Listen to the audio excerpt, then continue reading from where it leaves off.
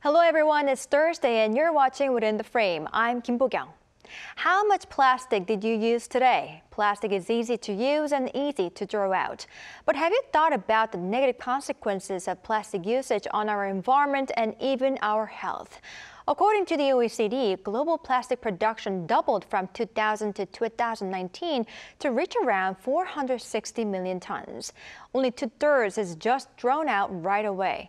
Only 9% of plastic waste is recycled, another 19% is incinerated, around half ends up in landfills, and 22% ends up at uncontrolled dump sites.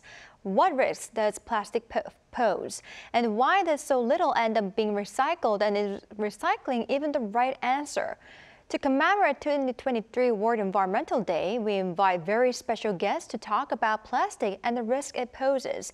Sarah Perreard, Stakeholder Engagement Lead at Environmental Action. Sarah, welcome. Thank you for having me. Thank you for being here. And we also have Maria Westerbos, founder and director at Plastic Soup Foundation. She's also a co-founder of the Plastic Health Council. Maria, good to see you. Now, Maria, first question to you. Since 1970s, the rate of plastic production has grown faster than that of any other material. According to United Nations Environmental Program, we produce about 400 million tons of plastic waste every year. What is driving such increase, and how serious is this situation? Well, every year, big industries produce more plastic, and in 2022 it was more than 400 million tons, as you just said. In 2030 this could be doubled. Since plastic does not go away anymore, it's only getting smaller and smaller until you cannot see it anymore with the naked eye. We are, as a matter of speaking, polluting our planet in a very, very destructive way. Right, in a very destructive way, very concerning indeed. Sarah, let's tap into the severity of the plastic issue and the harm it can cause. It is estimated that more than 13,000 different chemicals are involved in the production of plastics. Are the toxic chemicals and their effects readily considered when producing plastics? So plastic is a very complex material. It is made of much more than just a few materials that are derived from petrol. In fact, every plastic product can contain tens of different chemicals that represent, in some cases, more than 60% of the weight of the material. So chemicals of concerns have actually been found in plastics across a wide range of sectors and product value chains. And out of those 13,000 substances that are used today, almost half of them have never been tested. Now, recently, a UN report showed that about 7,000 tested substances that are used in plastic, almost half of them had one or more hazardous properties of concern. And in our Plastic Overshoot Day report, we anticipate that plastic waste mismanagement this year will result in the release of roughly 420,000 tons of chemical additives in the waterways. So that has ecological consequences. The good news is during INC2, so the second negotiation round that took place in Paris last week, many NGOs, but also some delegations, have been highlighting this human health risk and also the one of the additives. There's also the High Ambition Coalition of countries that has called for restrictions of some of those hazardous chemicals. So the issue is well highlighted, but it still definitely needs to be addressed. Right, I see. So from the very start of the plastic production, it is very much linked to these toxic chemicals that many times get not to be tested. Now, Maria, what's worrying more is that that more issues occur when they are being dealt with after we use them. Around 12% of the plastic produced gets incinerated, as far as I know. Could you tell us more about how incinerated plastic exacerbates global warming?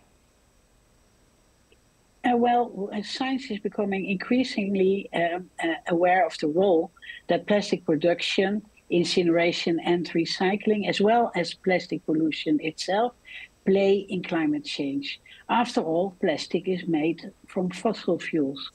So if we want to limit global warming to no more than 1.5 degrees by 2050, we should not emit more than 570 billion tons of CO2. Of this, some 50 to 20% alone will come from plastic production and plastic waste incineration. So you could say that plastic and global warming are very closely connected. I see, very alarming.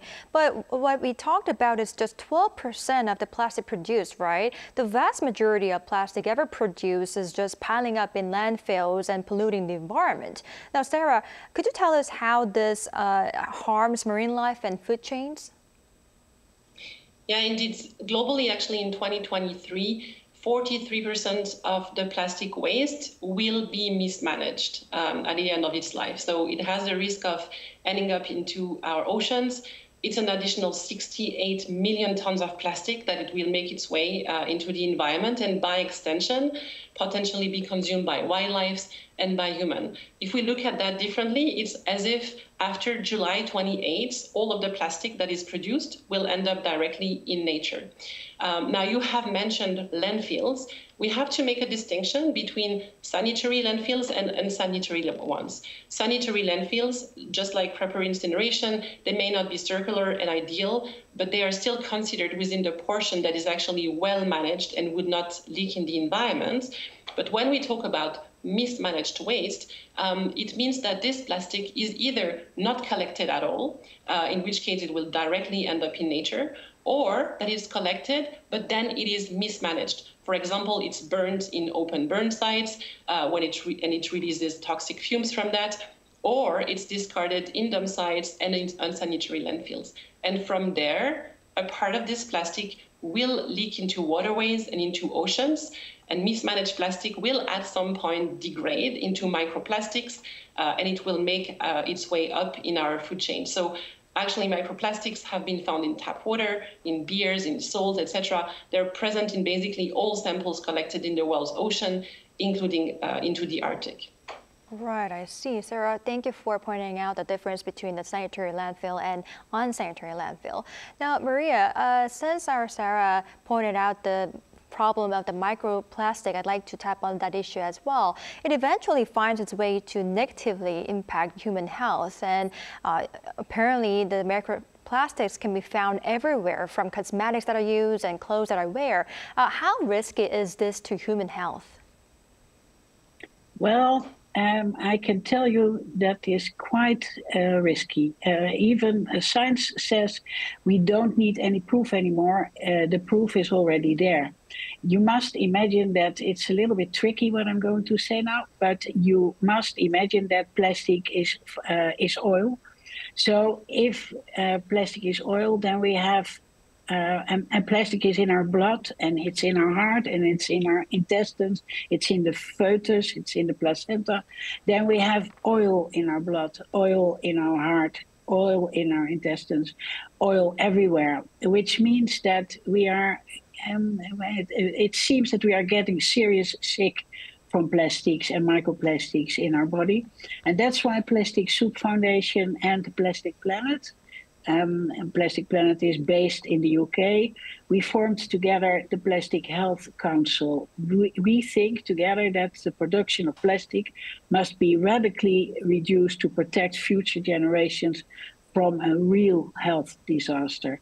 And human health should be in the heart of the legally binding UN Plastic Treaty. And we will fight for that with everything we have. Good to hear. I mean, oil in my blood, I can definitely feel the need to tackle this issue as soon as possible. And thus, I'd like to talk about how recycling plastic is considered as one way to deal with this issue. Sarah, but apart from whether this recycling plastic issue is okay or not, I'd like to just focus on the rate of being recycled right now. And as far as I know, only around 9% of plastic ever produced is said to be recycled. Why is this figure so low? Yeah, for plastic recycling to happen, First, this plastic has to be collected. And we have to point that many countries do not even have the capabilities, so meaning the infrastructure or the funding, to collect plastic. In many countries, the informal sector actually plays a critical role in collecting plastic, and not all plastic have a value for recycling. So if we think of small pieces of packaging, of light films, of multi-material pouches, etc., they have a very low residual value, and it's very difficult to recycle them. So they're typically not collected. Now we must also highlight that recycling is also just one solution, but we have to be conscious that even with proper collection of plastic at scale, even with funding for waste management that can come, for example, for extended producer responsibility systems, where the companies who put plastic on the market actually pays fees to participate in the waste management. Despite all of this, humanity will still not be able to recycle its way out of this plastic pollution crisis. There are also issues with recycling, especially for food contacts. So we have to look at other solutions, such as circular economy models, like repair, reuse, refill initiatives. Those have to be encouraged by also proper policies, and then they have to be scaled if we really want to have a shot at reducing this global issue. Right, so recycling is not the best solution. I know, I can feel that. Maria, Greenpeace also added that recent findings suggested that the process of recycling can actually be more toxic for human health. Could you elaborate more on this? Well, as Sarah said, there are a lot of toxic additives in plastic. And if you start recycling plastic, then you also start recycling the chemicals in there. So what they found, research showed that chemical contamination from recycled plastic nurdles, and that's the basic of plastic products, is already widespread. And the conclusion is very clear. Discarded plastic is therefore unsuitable as a raw material in a circular economy, and again, a huge threat for human health. You cannot just, like in Hungary, for example, they found toys from recycled plastic that were extremely toxic because they recycled the chemicals in there also. Right, I see. Now, considering all the things, I believe it seems reducing plastic production itself would be the main key to tackling this issue. And as far as I understand, a number of countries, including the UK, Kenya, India, as well as the EU, have already started individually regulating single-use plastic items. How are they doing, Sarah? So indeed, because the root cause of plastic pollution is this imbalance between the plastic that humanity produces and uses and its ability to manage it when it becomes waste, we do need to reduce the volumes of plastic consumed, but we also need to increase the waste management capabilities. And if we look at the single-use plastics, so that's basically the plastic packaging and the disposable plastics like bags, straws, cutlery, etc., that are only used once and then thrown away. They represent really the largest plastic application category. So they represent almost a third of all of the plastic consumed globally.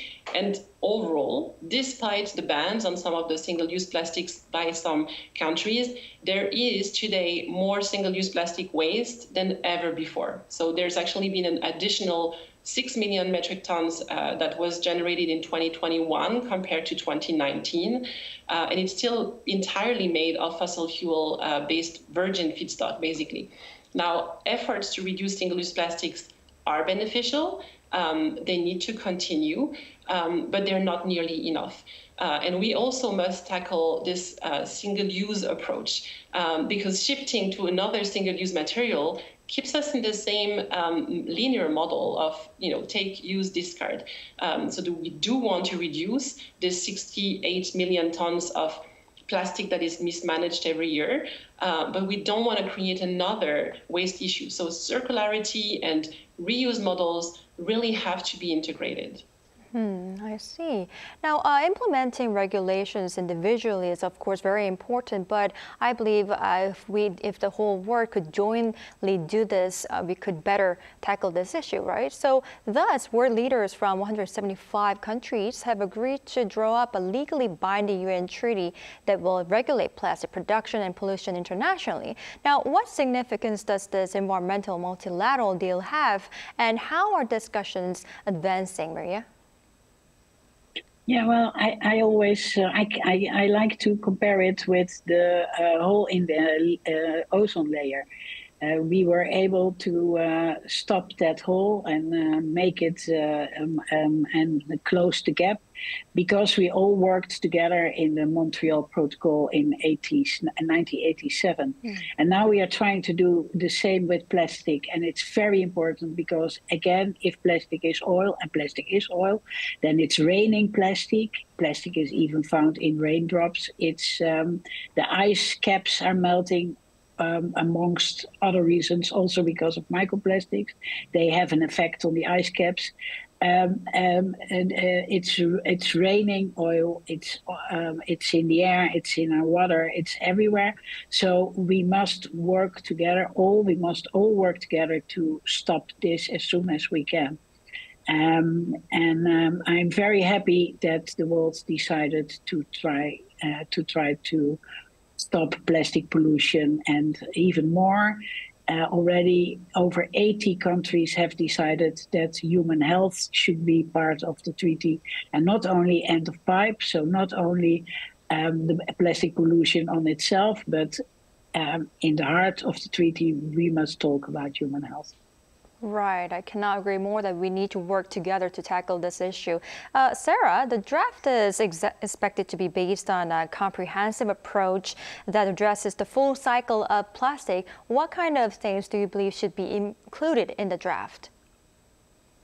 Yes, this treaty is really a once-in-a-lifetime opportunity at creating a framework to solve the plastic pollution crisis.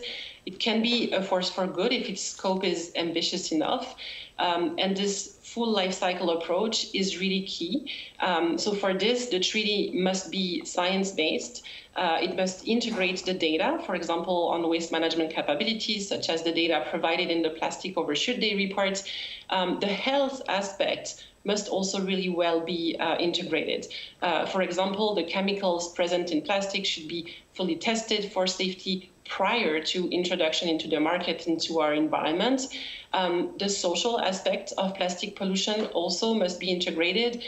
We must address social injustices with waste management, particularly in the Global South. We know that waste pickers play a critical role in the waste management globally, and the treaty must protect the informal sector, respect their livelihood, their health, their human rights.